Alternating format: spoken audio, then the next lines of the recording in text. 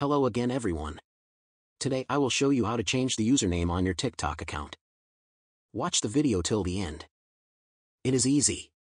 First, open the App Store or Google Play Store and check if TikTok is updated.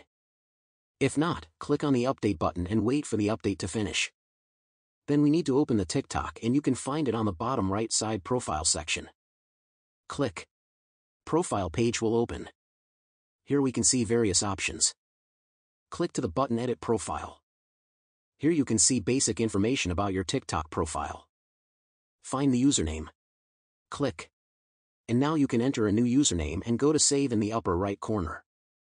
Keep in mind that the username can be changed only once in 30 days. That would be it for this video. Follow us for more tutorials like this. See you in the next video.